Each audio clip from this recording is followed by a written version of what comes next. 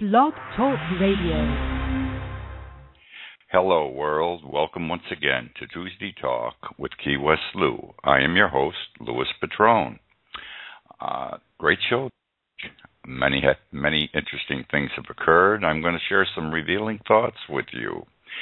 If you're interested in calling in and discussing anything with me, questioning me, disagreeing with me, agreeing with me, the number is 646-478-5731. I repeat, 646-478-5731. The number is on the screen in front of you. I want to say a special hello tonight to Dee, a good friend of mine. She is up in Boston going through some heavy medical. I know she's listening in. We all wish you well, Dee. Hurry up and get better. Okay. I first want to say tonight, we all know Nelson Mandela died this past week. My comments are going to be brief. He is a man for the ages. They will know him and speak of him 1,000 years from now. That's how big he was. God rest his soul.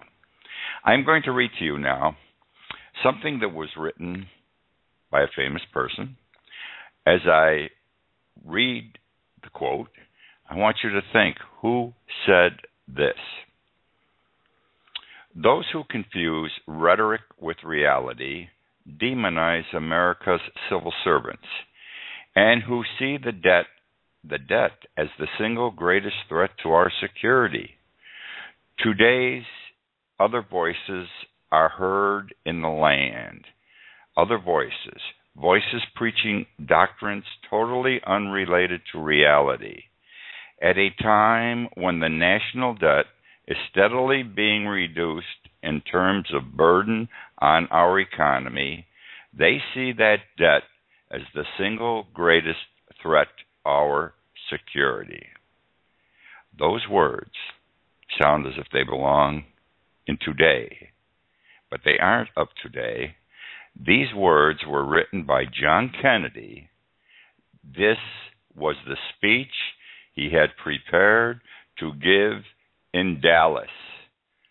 He never got to give it because he was assassinated before he had the opportunity.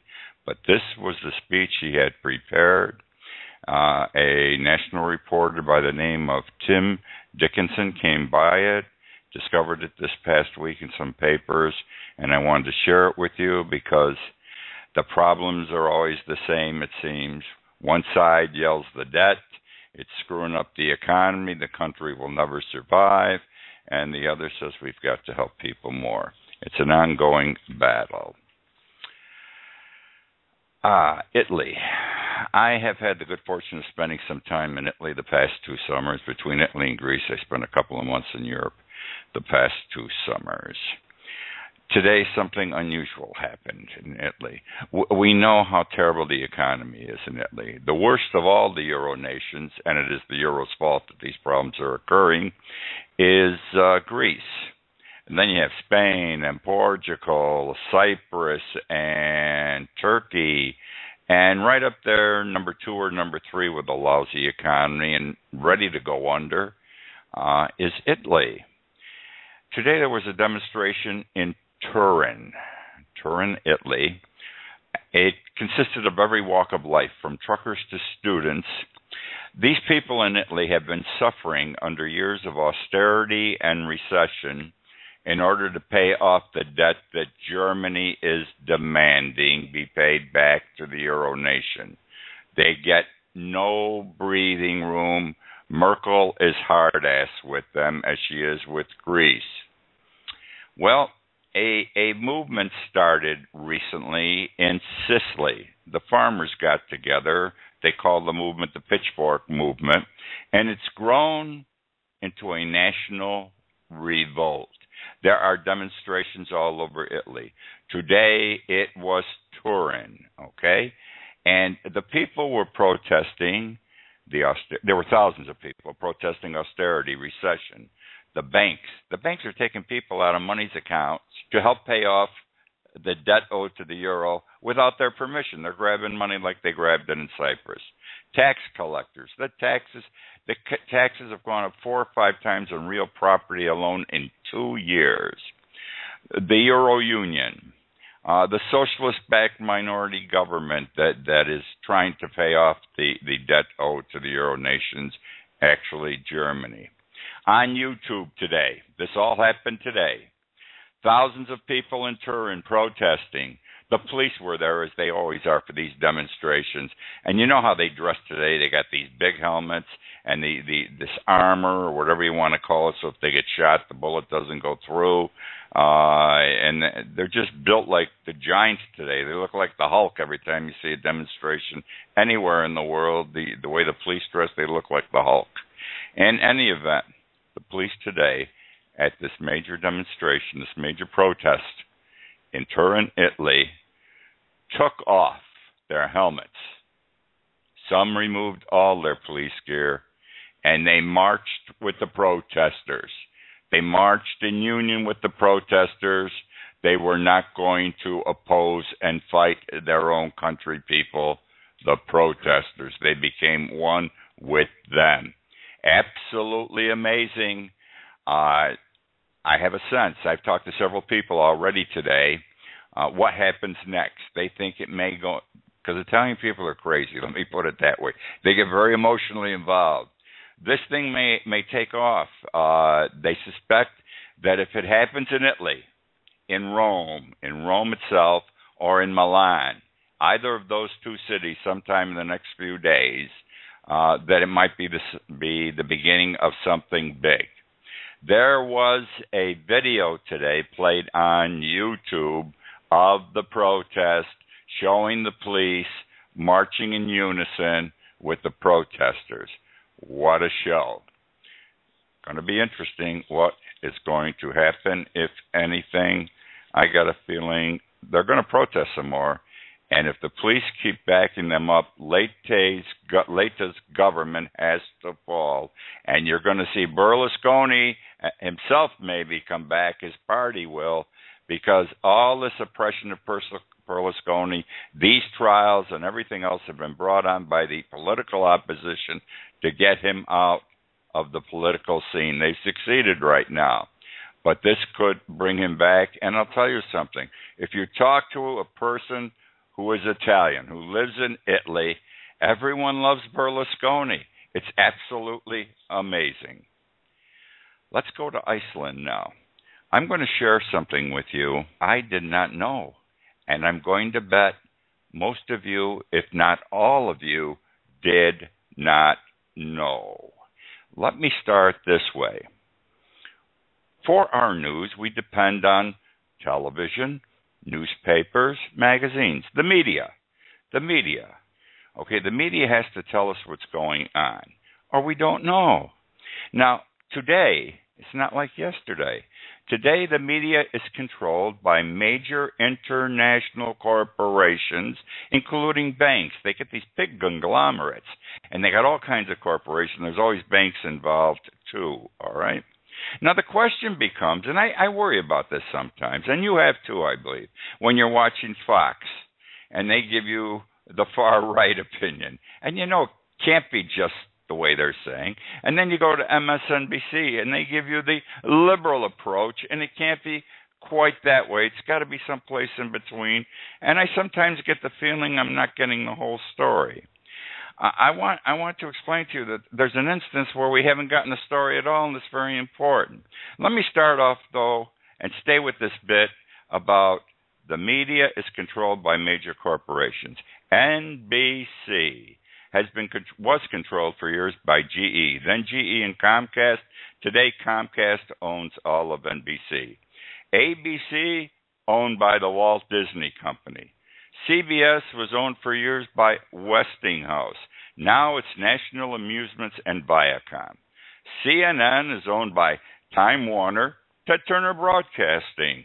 And Fox is owned by 21st Century and Rupert Murdoch, Fox Entertainment Group.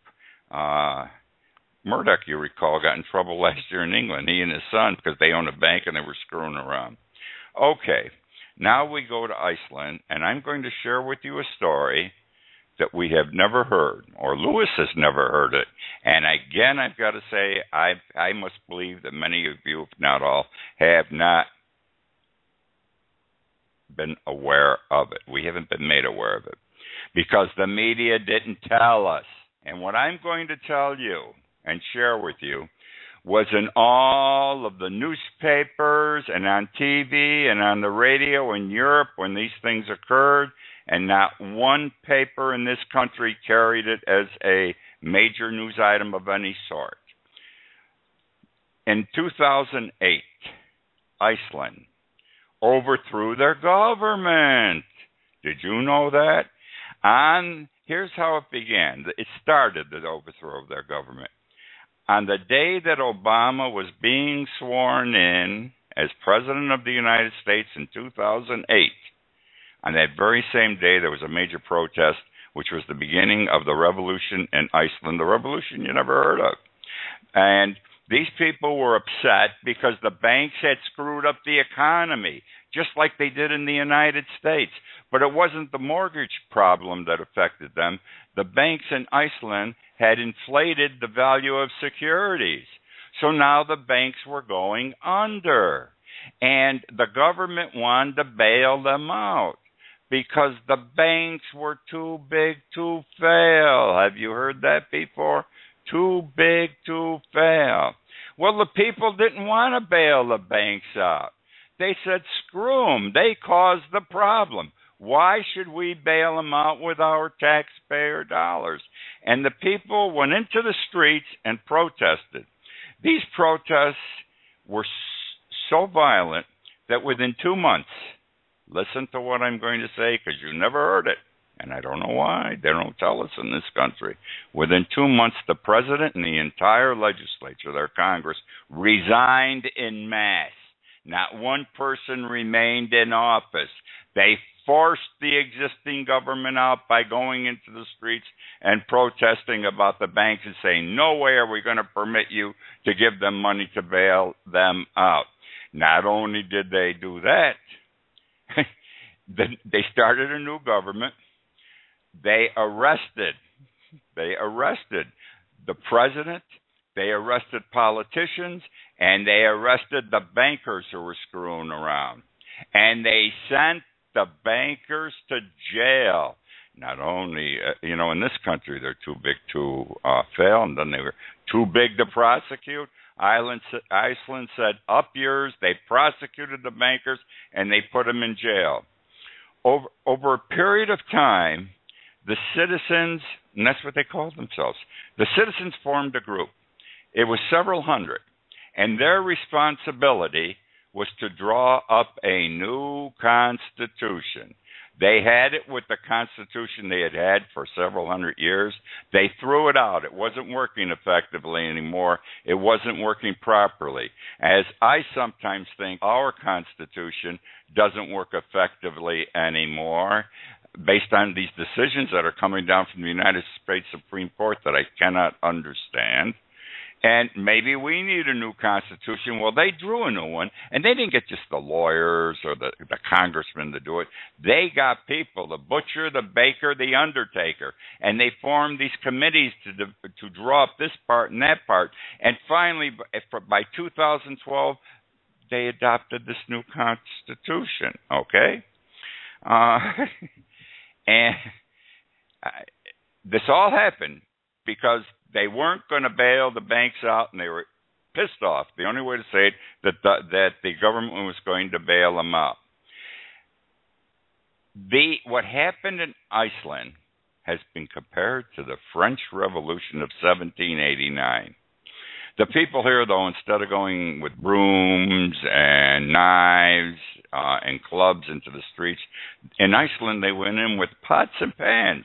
This is the pots and pans revolution. That's what it's called. And they banged on them to make noise. Okay? Now let's contrast what happened in Iceland with what goes on in the United States. We had the banking problem at the same time. Different cause, but a banking problem, bringing us under need federal financing to bail them out, taxpayer dollars. The United States bailed them out. We bailed the banks out. they're doing nothing for us today, but we bailed them out. And no one has ever gone to jail. Not one banker has ever gone to jail for the wrongdoing that occurred. Whereas no bailout in Iceland, and they sent the bankers to jail. They've got a better government. They have a better government today in Iceland, they say, because they're no longer living, the politicians no longer live like big shots, nor do the bankers. They don't make the kind of money bankers used to make and are still making, for example, in this country. Now, my question to you is this. Why didn't we hear about this in 2008, 2009, 2010, 2011, 2012? Why did it take until today for someone to break a story on this that should be hitting all the national media in the next 48 hours, unless they don't want us to know yet? Because all of the media, I've just told you who owns all these major television and radio companies, are owned by international corporations. The conglomerates include banks, and they did not want, I believe, this is my interpretation, they didn't want us to know in the United States that someone had a similar problem and dealt with it in an opposite fashion and got rid of the banks, put the people in jail, didn't help them, and it worked out okay for them. This was reported totally and fully all the time in Europe, never brought over here, and you didn't hear it any place on any of the news shows or any of the talk shows. Now, they talk about freedom of the press. It works two ways. If they want to have all these rights, the press, they must tell us the truth. And that means you can't sin. You can sin either by omission or commission. We can't have sins by commission. They must tell us everything. And in this instance, it appears they did not share very important information with us because I think they were afraid it would do them in if the people of this country followed in the steps of Iceland and did not help the banks. Moving on.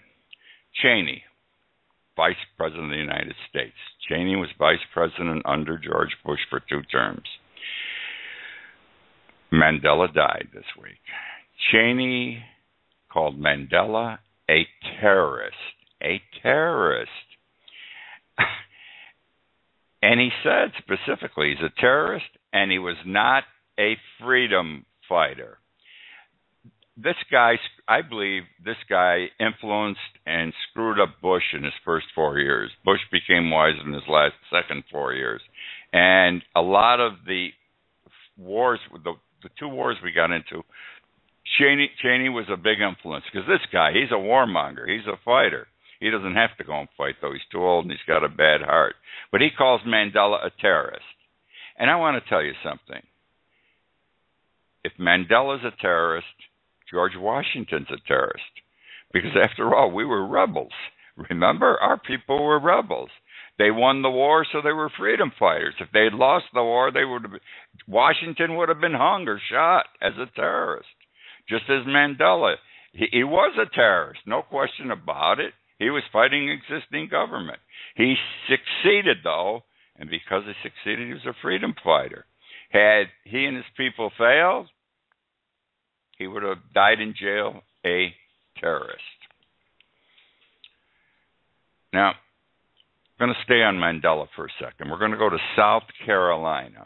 And this also comes in with that they're still in this country is a dislike for black people. I don't have to tell you this, and we have a black president, Obama. Doesn't help the situation any. And many people, especially in our southern states, think they're still fighting the Civil War more than 150 years later. Here's what happened. The president ordered, when Mandela died this week, that all flags over public offices in the United States be flown at half-mast in honor of Mandela.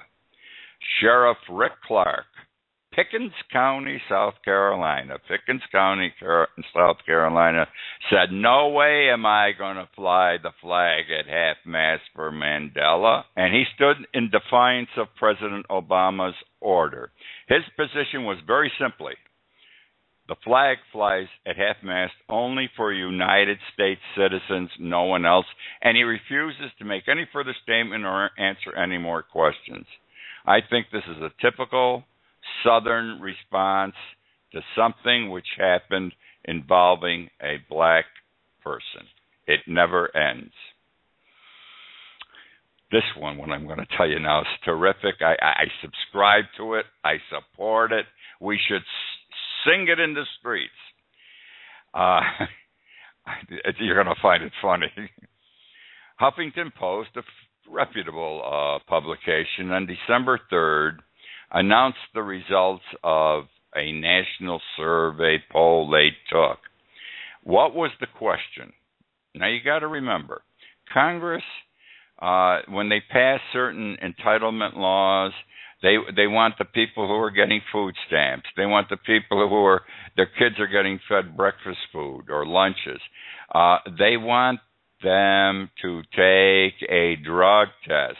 They want these people to pee in a cup. I think that is such an insult to citizens of this country. I'm not saying that some of them may not be involved in spending some of that money on drugs, but there's a rotten apple or a few rotten apples in every barrel, and I'm sure in Congress too. We've had them who run around with prostitutes, who are homosexuals, nothing wrong with that, but they're pedophiles. They're playing with little boys who work in the Congress, the interns. No one is without sin, neither party. Anyhow, the survey was an extensive one, 5,000 people across the United States. Question: should Congress be drug tested? Should members of Congress be required to pee in a cup? 78% said yes. God bless America. 78% said yes, 7% said no.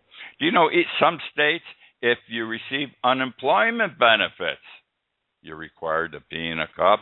Make the people who vote for these things and who want these things, let them pee in a cup too if we're going to do it that way. Okay, now we're going to go to, I've talked about this so many times the last 2 years. We put too many people in jail. Our jails are bursting. But forget the fact we put too many in jail. They cost money.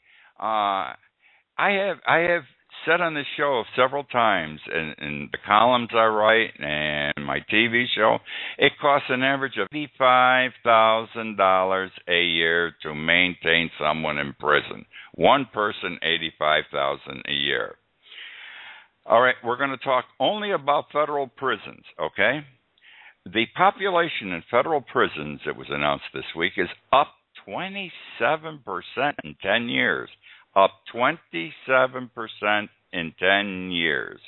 The reason? And this, by the way, this study was done by an investigative committee assembled, prepared, commissioned by the United States Congress that just reported to Congress. The reason it's up 27% in the last 10 years is harsh drug sentencing. Harsh drug sentencing. Now, understand something.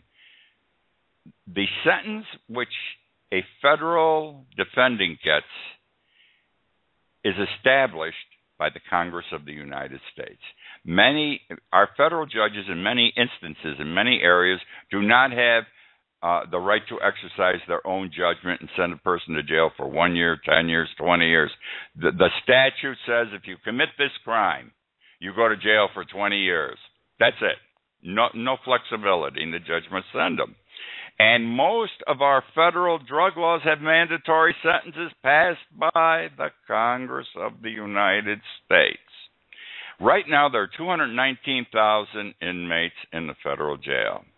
The operating budget for this year is $6.5 billion. Now, let's look at some numbers here. In 1974, drug offenders were sent to jail for 38 and a half months on an average. 1974, 38.5 months. In 2011, it had doubled by that time. 74 months now they're getting as an average sentence. And there's another set of numbers to look at. In 1986, when the judges had flexibility in the sentencing and they weren't stuck with these mandatory sentences, 50% of drug offenders went to jail. 50%. In 2011, 90% went to jail. Can you imagine anyone that's charged with a drug crime in the federal system is almost guaranteed a jail sentence? Now, we don't have money. Let's look at it from a money perspective. We don't have the money to support all these people, build all these jails. The 2012 budget was $6.9 billion. Of that $6.9 billion, only $436 million went to feed these people. 219,000 inmates. $436 million. Whereas $2.5 billion went for drug treatment for prisoners who were drug offenders. $2.5 billion for drug treatment. Doesn't make more than the cost of food, so much more. Doesn't make sense to me. When we took milk from babies in the recent shutdown, where we took breakfast from school children, where we took lunches from school children, where we cut back, or they're trying to cut back, they have cut back and are continuing to cut back dramatically food stamps, where they're threatening to cut Social Security and Medicare benefits. We're pissing this money away on drug offenders who don't necessarily have to be in jail. A lot of them could still be out because they're minor drug crimes. And we could spending that money to help the entitlement programs, not these people. It's the House of Representatives that takes the money away from us on the entitlement programs right now. It's the House of Representatives that had to approve, because they're the money team, the money for the jails and that $2.5 billion in drug treatment. Let me move on now.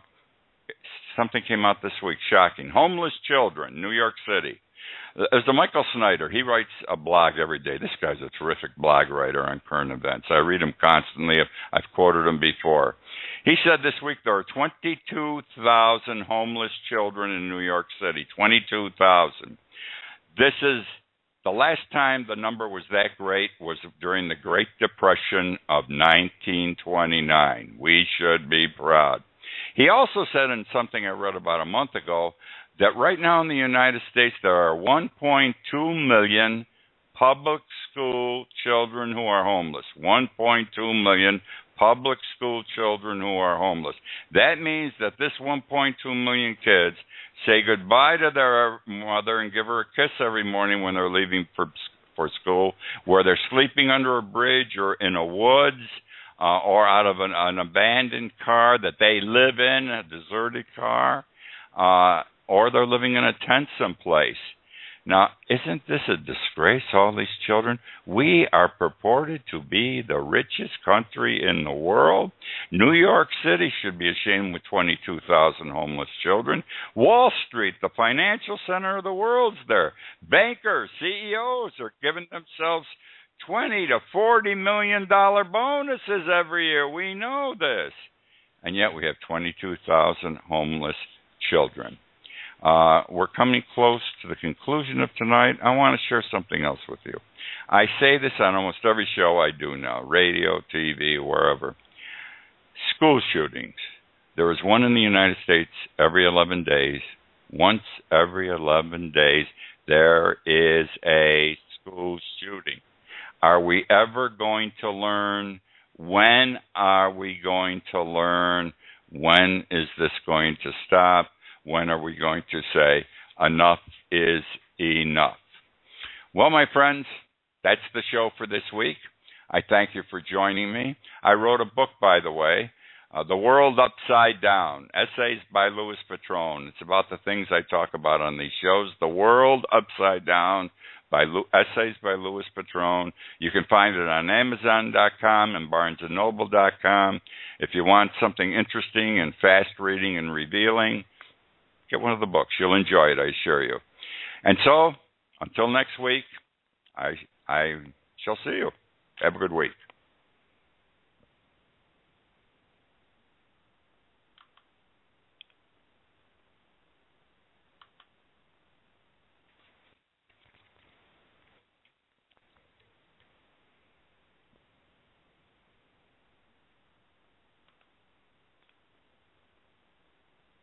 Blog Talk Radio.